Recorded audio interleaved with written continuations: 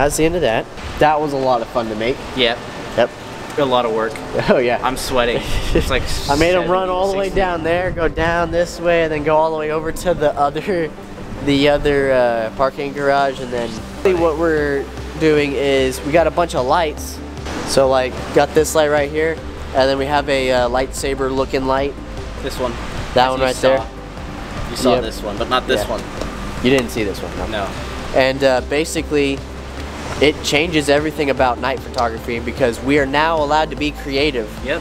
We were allowed to be creative before. It's just now we have more things we can do. We have more tools in our arsenal to get creative looks than we did before. That was It's like someone doesn't know how to back up. Basically, we have some ideas. We took a couple photos at the beginning to test it out, and here they are. Now we're just gonna hang out and take some photos and do some photography stuff.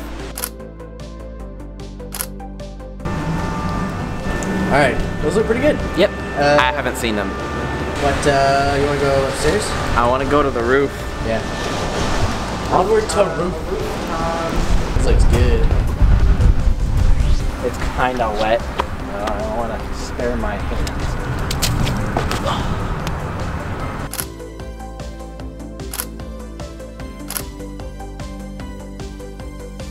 Hey, so I have an idea. Yeah.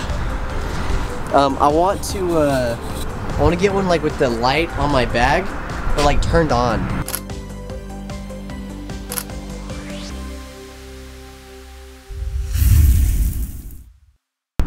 Click the like button and comment down below if you like this stuff.